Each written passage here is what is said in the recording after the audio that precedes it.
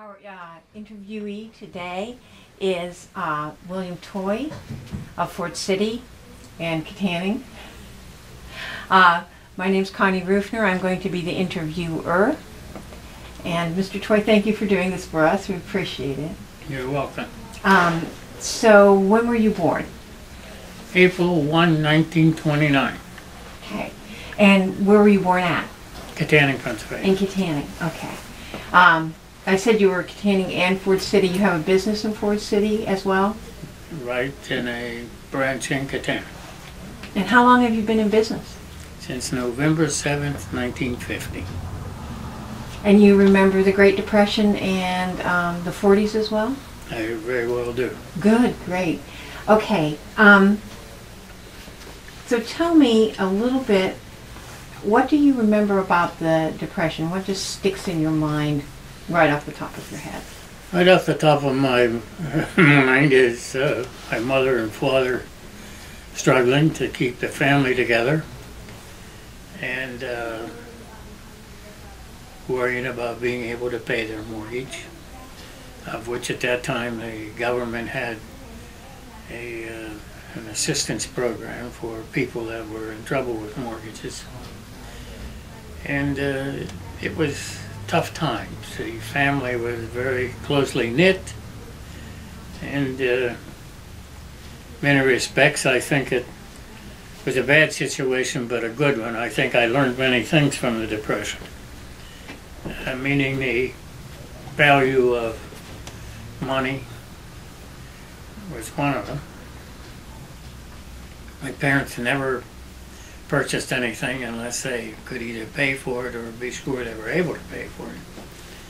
Certainly it's a different society today with credit cards. And I always said my mother was able to make a feast out of literally nothing because of the Depression years. And you'd done almost anything you could to make a dollar. And that was primarily in the 30s. That started to change around about 1940. What did your dad do? My father? Mm-hmm. He was a steel worker. Uh-huh. Mm-hmm. Worked Allegheny Lebanon in Leechburg. But he didn't get that job until in the 40s. So he had a number of years there that was very lean and done any kind of work he could do to make some money, paint houses, things like that. So at a very young age, I was a paper boy and would do most anything to make a few dollars, shovel snow and whatever. Did you have a garden? Oh yes, yeah. We had a garden. And those are some of the things that I learned from the Depression, but I do remember the 30s quite well. Where did you live in the 30s? Wilson Avenue in Katanning.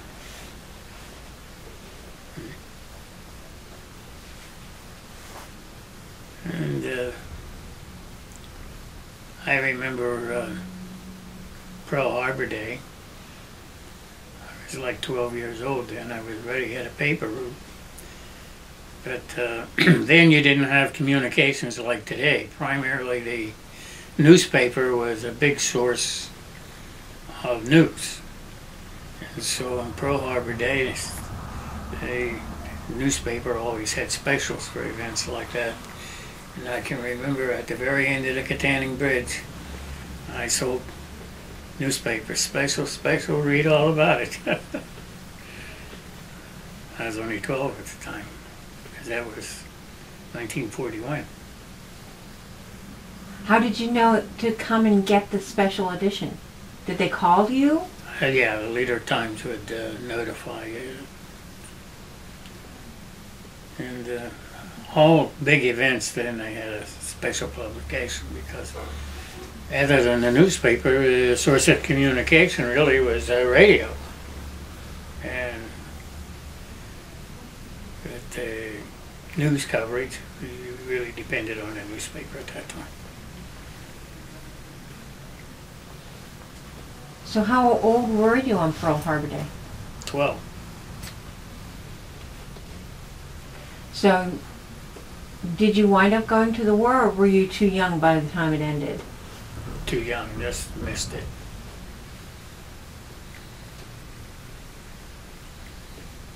Do you remember when President Roosevelt died? Oh, very well. My father was a very staunch Democrat. Why? Because when, I guess like millions of other people, when Franklin Delano Roosevelt became president, they had hopes for something better. And so I remember that very well. When he died, but I remember when he was elected also. Do you? Oh, yeah. What was that like? Hmm? What was that like? Well, in our household, that was jubilation because there was hopes for something better, okay? And I always felt, and still do, that really what ended the Depression was World War II. And I say World War II because certainly with what Hitler was doing in the 30s, as a nation, we began to prepare before World War II. Uh-huh. And the whole country got behind it. And I wonder if we had a conflict like that today, if people would ever rally behind it like they did in World War II. So people were expecting World War II? Were they expecting it to happen? I think they were, from the standpoint that, I mean, I think sure the government was, because Hitler just kept conquering in New York, and you know, there was already bombing England and what have you, so it became obvious that something was going to happen, even though Pearl Harbor was totally unexpected. But I think overall the government knew there was a conflict coming, started to prepare for it. Do you remember D-Day? Oh yes, 1945. There was a lot of jubilation then. And being the age I was, I had friends that were in the service, a couple years older than me, and they started to come home, what have you. So I remember D-Day. I think everybody was very jubilant that it was all over. So it wasn't quite over yet, though. No, because shortly after that, the Korean conflict was the next one, and that was only like 5 years after D-Day, 4 years and a half. So you said you had friends who were over there. Yeah. Did they talk about it when they came back? Some of them did. Some of them didn't. But you heard a lot of stories, okay? Mm-hmm. Mm-hmm. I had one relation here in Fort City, Carl Burdett. He was on that death march. Oh my. Yeah, I know there's I think a couple of other ones in this area that was on that march. And he survived, you know, so it's interesting talking to him. Telling that on the death march that one reason he thinks he made it and didn't get killed off, that he kept moving forward in the line, and the ones that were tailing behind on the end, they just shoot them, okay? Wow. Yeah. Horrible thing, war. Yeah. Did you have brothers and sisters? Yeah, I have one brother. He was business manager at Torrance State Hospital. And I have 4 sisters. And my one sister is 88, be 89, is still alive, good health yet. I'm 84, I was second in the family. And then my brother's 5 years younger than me. So there were 6 of us total. A lot of children in the Depression. Mm-hmm. Did you have chickens and a cow or anything like that? Nothing like that. Just a Really garden? didn't town. It's just a garden, and the reason there was a garden, you could rent a garden plot on a farm on the hillside from Katanning, and that's where we had the garden. Oh. And we had wonderful neighbors then, you know. It seemed so different then than today. You know everybody on a block this way and everybody a block this way. Today I don't know my next door neighbor hardly. It's just different. Yeah, it is. People have been telling us how much their neighbors helped out, and they helped them. Yeah, definitely. And, you know, other relations in the family. It was a different world. They were more tightly knit, okay? And very different today. So what kind of things did you do together with your neighbors? What? What kind of things did you do with your neighbors? Well, we had picnics. Remember that very well. And I was in the high school band. I remember very well the instrument that my parent bought me, which is a trumpet. Cost $30. There's a lot of money back then. Paid for it $5 at a time. And my parents were so proud of me. And I have it to this day. Do you? And you couldn't buy it for all the money in the world. Oh, no. Because there's no more money like that. Yeah. There is no more money like that. Yeah. I mean, that was a real sacrifice. That, you know, yeah, I think you had a much different bond in with your parents than most children have today, okay? It's just different. And I had very good parents. I think that's part of a good foundation for life. So many children don't have that and get into all kinds of problems. Man, my parents were strict. My father was a nice guy, but black was black and white was white. And don't lie to me, because you know right now, you learn early on, don't lie, because you're going to get yourself into more trouble. Yeah. You get discipline. I got some lickings. What did you do that was bad? Well, I had a sister, she would pick on me. And invariably on Sunday I would get in trouble with her. And of course I was always wrong. I'd get put in the basement. Locked in the basement. And I often laugh about that because at that time food was rationed. You had food stamps. And Pineapple was a lot of food stamp points, or however it was rationed. And sometimes when I was in the basement and those cans would be stored there, I would have some pineapple. But they were bad years financially and people struggled. But on the other hand, there was a lot of good things about it I don't think that exist today. You know, I sell custom drapery. I get in a lot of homes. And you go into a home where 2 full rows of toys, okay? Christmas time, I got one gift. Maybe a little car with a battery in it. I had little lights on it. That was just wonderful, okay? And I think to myself, that meant more to me than what them 2 rooms mean to any kid today. It's a different world. At least as I view it, okay? Yeah. What kind of games did you play when you were young?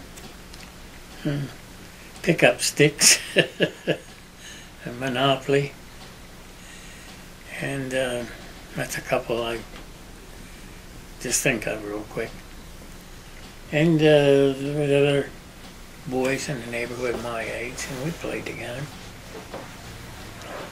But at a very young age, I started doing things to earn money, okay? With quite an ego. I was only 21 when I got in business for myself. And it's a long story how that come about, but some of it come about because I started when I was about 13 years old in a small dry cleaning plant up in War Avenue in Kittanning. And 6 months, a year later, I got in a bigger plant, the Follis Cleaners in Kittanning at that time. And remember, I'm already now in high school. Mm-hmm. And they had a man that worked there. Well, first of all, they had a Jewish man that owned the place. But he was literally helpless as far as doing anything, so to speak. And he had a man there that he depended on quite highly, and he would go drinking. Mm-hmm. He wouldn't show up for work. So little by little he depended more on Billy and me. And I began learning a trade. And at that time, this Jewish fellow died and another man came in. And boy, he lived in Pittsburgh, had his plant, lives very well. So fancy cars, what have you. So, and I'm learning this industry.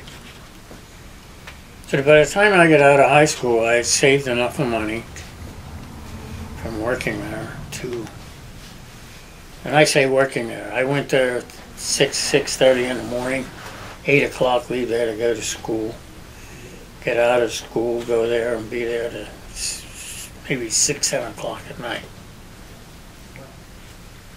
Probably done that in my sophomore, junior, senior high school.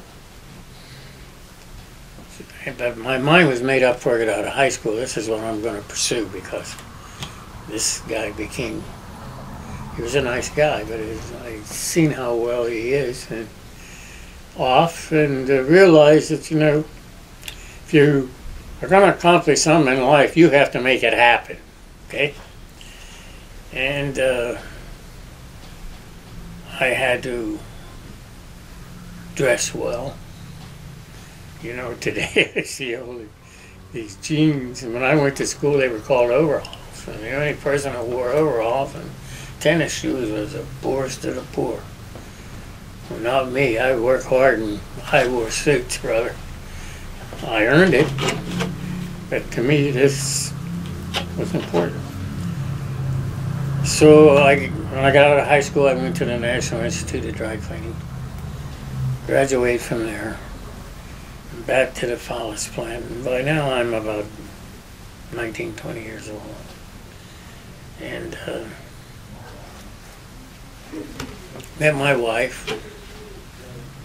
Her father was in business, and he financed me getting started in my business. And I was only 21 years when we opened, November 7th, 1950. We're only there about 3 months, and this is a big operation already, a new building, all new equipment, and debt to here, of course, because in a new business, you only put in as much capital as necessary to get it started.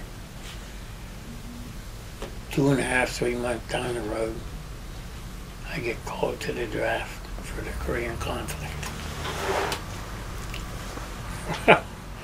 I have a father-in-law that actually signed on to this debt so I could get started.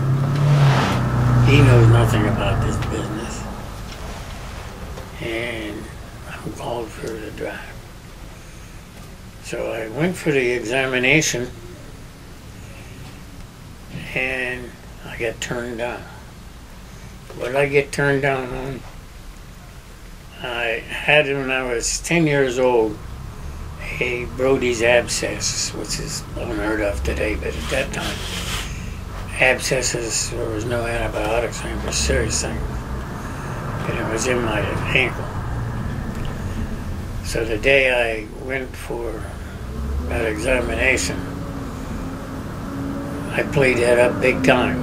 And that's my only hopes. And fortunately enough, I'll never forget, the doctor turned me down. And it was a rainy day. And you went to Pittsburgh to do that, and we're on the second floor of this building. We're on the elevator coming down. And the doctor that made that decision was on that elevator. And I remarked to him, I said, gee, what a gloomy day it was. And he said, young man, for you it's a good day. So that relieved me and a lot of other people, because boy, what a predicament that would have been.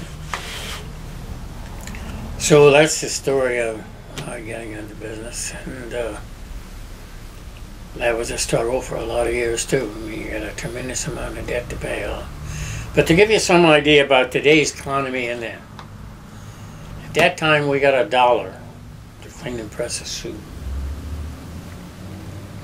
Like 49 cents for a pair of trousers. Today for that same suit we get $11 to clean. $5.50 to do that pair of trousers. And today you couldn't exist if you had to pay off the kind of debt that I was able to pay off for doing that suit for $1. That's the difference in the economy and the value of money today. Okay? And I think we were in business for 20 years, from 50 to 70. 70 I got into the custom drapery business. And I think in 1984, 85, we got into the sail cleaning business, which is a company called Sail Care. And we market that, of course, nationwide. That's a very interesting business, because in Ford City we're dry locked, okay? There's no lakes, nothing. Well, you got Marine Lake, but that don't support a business like this. Mm-hmm. So we do that nationwide. And you couldn't do 30 years ago what we do there now. Why do I say that? First of all, you can't ship anything unless it's prepaid. You can't chase somebody in California, okay? Mm-hmm. And so credit cards, 99% of it is paid for with credit cards. Without FedEx and UPS to bring it in, it couldn't exist. Very interesting business. We renovate cells, do modifications on it. We have here, I think it's 7 or 8 people doing nothing but sewing on sails, because 85% of the sails that come in addition need clean, need repair work. You can sail a boat with a dirty sail, but when it needs repair work, you got to do something about it. And that, I think we have about 15 employees at Sail Care here in Ford City. And then we also got into the linen business. It all comes out of Pittsburgh. And that's people that cater affairs. We don't do that. We only process the linens they use. We first started in the linen business. Primarily was white and ivory. Today it's everything in colored in the rainbow and fancy configurations like you won't believe. It's a niche in that market. People used to think they lived here, boy, you get something done in Pittsburgh. It's the other way around. Pittsburgh doesn't have a plant like I have in Ford City. Now, what do I mean by that? Let me run something by you. In doing fancy linens, they are mostly all circular cloth. Anything circular is cut on the bias. Okay? So commercial laundries finish primarily rectangular cloths that they can run through flatwork iron. Flatwork ironers are huge, like small mangler used to be on that front. We finish them here on 120-inch presses.